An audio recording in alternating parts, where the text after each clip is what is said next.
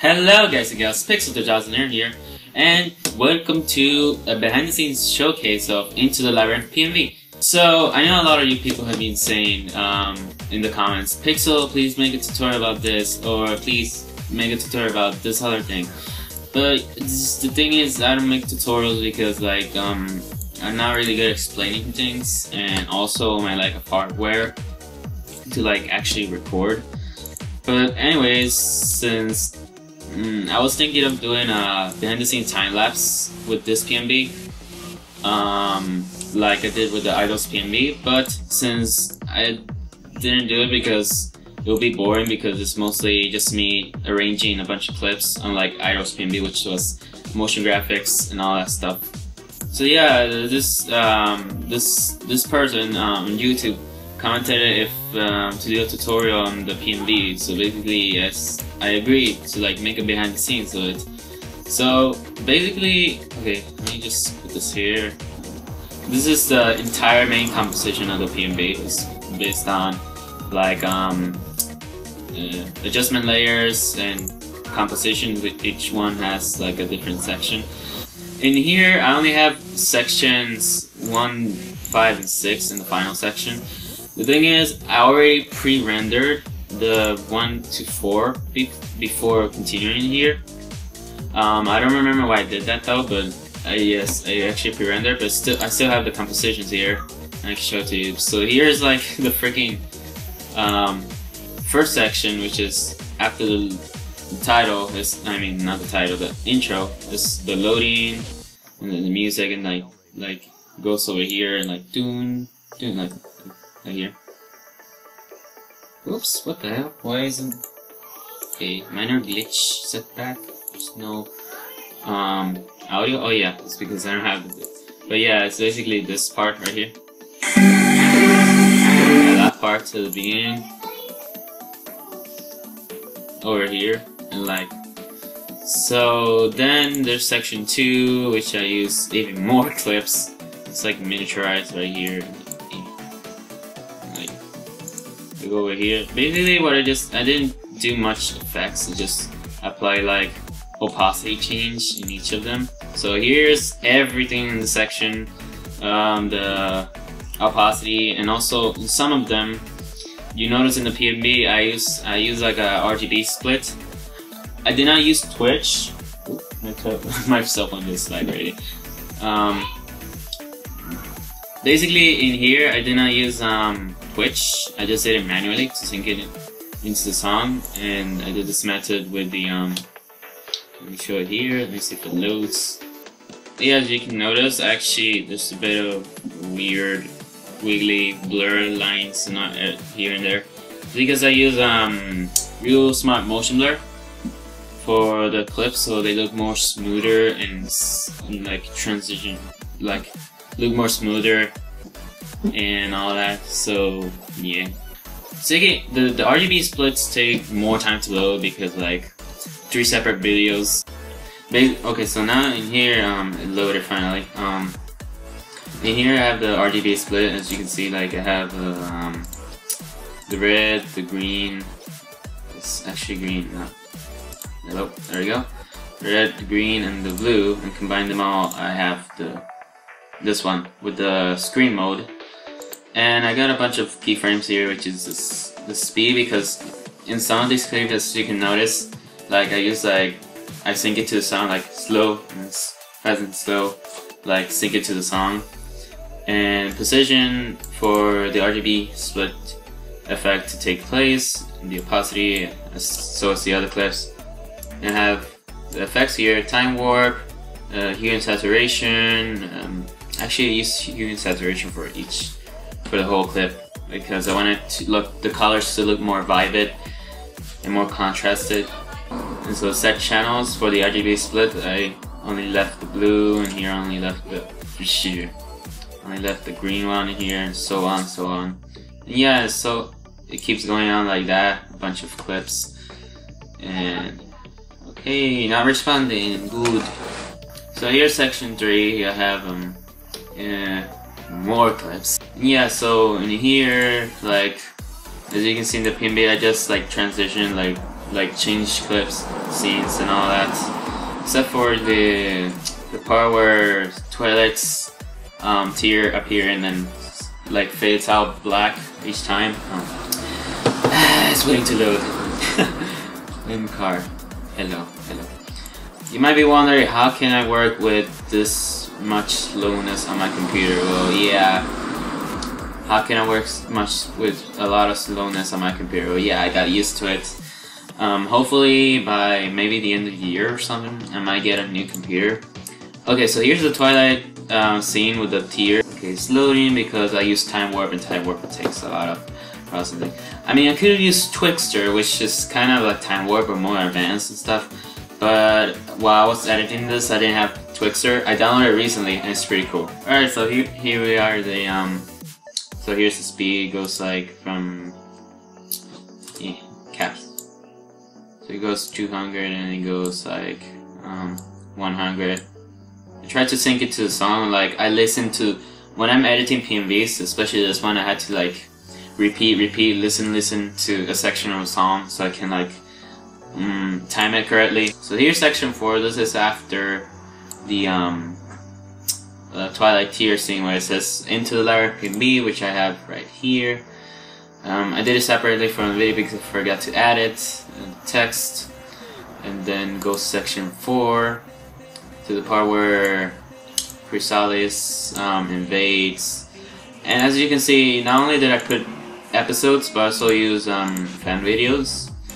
I kind of wanted to go to something new here, and also like, since I wanted this episode, this PMV to be dark and action-packed, I decided to use animations, but maintaining the 2D aspect animation because I didn't want to use Source Filmmaker or Garry's Mod.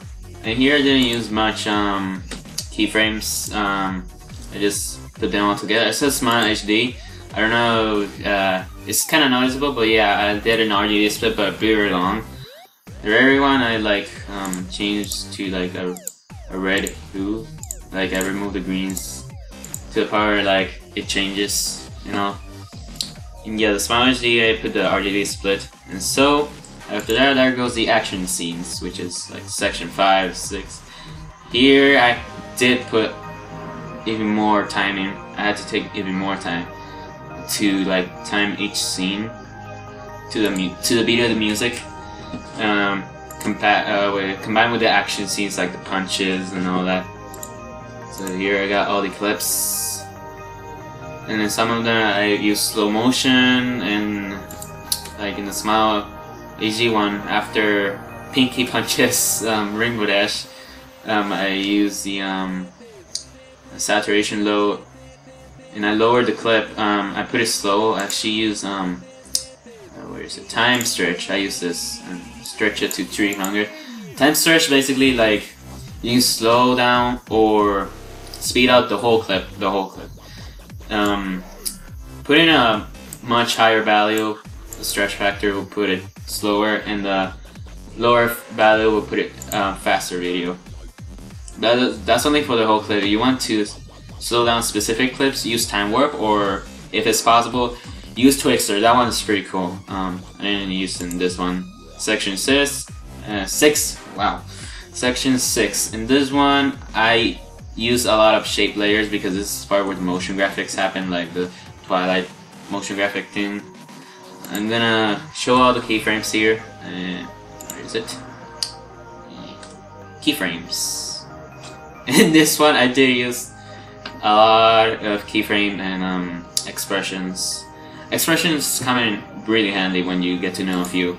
The only one I know so far is Wiggle, and to connect effects with sound keys and all that. But I do know a few others that I learned recently, but yeah. So there's the optical flare, the flare, Wiggle. Twilight train scene, I will show that in a few moments. The Twilight train scene, I did that separately in another project, along with a Photoshop file for the Twilight vector, the optical flares for the train passing by. The motion graphics renders faster than previewing a video for some reason. Yeah. So yeah, here's like the motion graphics scene. Like, I used it shaped and like shaped it to the Twilight's cutie mark in polygon form. So yeah, that's the like the square. Motion graphics 1, I name it all. Yeah, so here's the square 1, which is the outline, square 3, which is one in the middle, I think. Yeah, or square 2 is this one. Square 3, I forgot. Oh yeah, square 3 is the one that appears right here. This one, the one that turns everything black, and the key mark appears, and like I use Twilight squares, and I use the matte, which is basically duplicating the square 3, like use it as a matte for the key mark, so it only appears when the black square like appears. Okay, so yeah, in here I use the particles, which is right here. That one I can put the keyframes up. I use particular, I use the emitter, which is right here. I keyframe the emitter to go follow the square and then shoot out the particles with physics like gravity and all that stuff. And so some other stuff like this, okay, it's loading. Now it's loading another vector, Jesus Christ. So yeah, this is the other part, which like square appears and then the square appears and then it lowers down, shows the Twilight vector, pixelates, and 2 lines go out. All that stuff. I use a lot of transitions here that I've been learning recently. Like I learned how to make transitions mostly by watching other PMVs or motion graphics video and some others which I don't know how to do it. I just watch tutorials. But most of the After Effects I know, I learn into experience and all that. Here's this one's pretty. It took me a while to do that, to learn that. I actually use the masks. Like I use this one. Yeah, I use those masks to mask out the circle, because like what I did is I put it a circle the same size as a triangle, which is this one, and then so I mask it out only a few, and to achieve the effect, like when the line comes out, it slices the thing, and for that I use liquify, and then like distort the mesh. Distortion mesh. I use that and like I just move that, and yeah, the triangle cutout I use the pen tool, and like I make the lines. Each one is a different shape, of course, and then I do the stroke and I keyframe it. So yeah, and then this part, which is pretty interesting. This part right here. Basically, the triangle I duplicate it and I make it only the stroke, and so I use the expression. Where is it? Pucker and bloat. Pucker and bloat, and when you like you pucker and bloat it and all that, you know. And that makes that effect, and then yeah. And also I use a polystar since it's the one that has the triangle, and also I can change different shapes. And after this part, I basically added more edges to the shape. And after that, in this part right here, the Twilight one, it's loading again. Okay, so in this part right here, I basically like use a Twilight scene and like I put it in a separate composition because it was giving me problems. Basically what I want to do is like remove the blue sky, lower the contrast to like if it was nighttime and all that. I actually open the composition. So here's the composition. If I turn off all the effects, that's what we have, and then turn on, it's like nighttime, it's like it changed. So basically I use the color key to remove the sky here, the simple choker to like because sometimes when you try to remove green screens or anything like that, it looks pixelated, but full. Okay, there we go. Right there, a simple choker like tries to like push the the mask a bit out. Oh, saving, autosave. Yeah. Good, because well, anyway, I'm not using it. Brightness and contrast, the curves. I basically use that. It's full. The curves right there, like it added more. I forgot why they use the curves. Oh yeah, the curves for like remove a bit of red and a bit of a bit of red to make it like that purpley bluish nighttime. You can't really notice much, but yeah. And then I used the contrast. And it was giving me problems, so I basically rendered it out in a separate composition because it wouldn't like let me, for some reason, the color key will mess up with the time warp, so I made it separately. The time warp for the sync it with something like that, and a bit of mosaic for the part of the song which sounds like crushed, pixelated and all that. So the final section, so we can finish this and I'll show you the Twilight Train section. Final section, and there I used the final scenes, which were like the final scenes after that, which was like put a bunch of clips together. And then the interesting part right here, which I'm gonna show, is here, the glitch effect. Basically use a bunch of keyframing and masking out. Fraction noise. Oh yeah, fraction noise. I was like, what do I have there? Fraction noise is basically for the the glitch effect. Basically have it there. Glitch.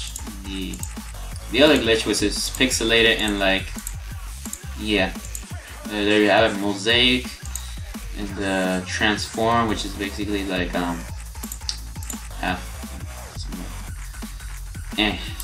there, like the transform like makes it move the only certain parts because like I put it to trick matte with a fraction noise only. And yeah, that's basically the right there, the main composition of that right there. Now I'm gonna show the Twilight Train scene. Yeah, so here's my whole project right here. The compositions, I keep them organized. Train scene, there we go. Let's take it one. Yes, I have a bunch of copies of the internal Labyrinth because like I tend to make a lot of backups because you never know what's gonna happen. It may corrupt the file, and I don't want to lose all that work. So it's loading. And there we go. Actually, I don't need to open Photoshop to show this, but yeah, basically I used a Photoshop file for this. What I did is I did a vector of Twilight. I traced it myself, and I separated the body, and separated from the tail, the mane, and the back of the mane, so I can animate it manually. And the train vector, thanks to a certain DeviantArt user. The train, I've been trying to find a train vector for this scene, but I decided to use a normal My Little Pony one. And I downloaded the Illustrator file and like I exported it in PMV, I think, and put it in the scene, the train as a composition, like really long composition, so it doesn't run out. And here's the Twilight scene. As you can see, let's go to the composition. There's a Twilight Photoshop. Basically use the puppet. Where is it? The puppet paint tool right there, and that did the thing, the animation, which if I play it out here, I will show. It does take a while to load because it's like basically what it does, it like bends the shape of the PNG and makes that. So yeah, for that I kind of had to do a lot of keyframe manually, as you can see right here. This one is the main. This one's the body. Wait, the body I didn't keyframe. The back of the main back, and the tail, which is the one we're focusing on right now. I had to do, like I said, I had to do a lot of keyframing there. Like I had to like try to recreate like if it was wind physics. It's not real physics, it's just animation and keyframing. So last thing right now is that after I did all the PMV, the main PMV, the render that I showed you before, I rendered everything and I separated it into this composition and to this project. I did it because for render times, just in case if my computer crashes or anything, I have it separately. And so in here, I added the other extra bits of post-process effect, like the CC toner, the color correction, the motion tile, which is the shaking effect, turbulence switch, which is like a VHS kind of distortion effect, which is this. And if I turn it off, you can see right there, because it looks kind of boring without the distortion in the song, so I just added those. The motion tile, I used it with the sound keys. You can see all the freaking keyframes right there, the sound keys. This right there, the CZ toner, which is the color correction. I used highlights, orange highlights, and dark and shadows, purple, and I blended with the original. The white flashes and the mosaic, which is the part where the song the song sounds like 8-bit right there. So you see that one, I keyframe it manually again. Yeah, that's pretty much I have to show you for now. Yeah, that's into the Labyrinth PMV process.